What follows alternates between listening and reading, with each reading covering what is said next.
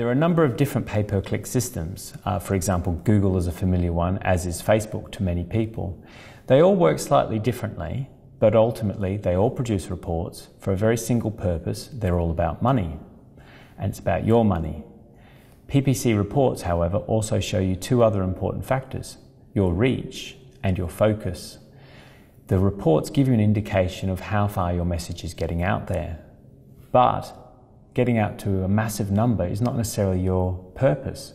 You may be getting a message to millions of people, but ultimately you're not focusing on your buyer persona, and this is a mistake that's often made with PPC activity. With focus, you're getting to the right people for the right amount of money, and you're getting the right message across.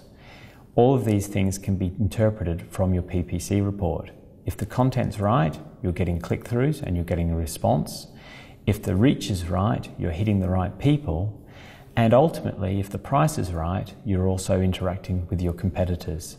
Because in PPC reports, with some drilling and some understanding, you can recognize the activity of your competitors in the same field.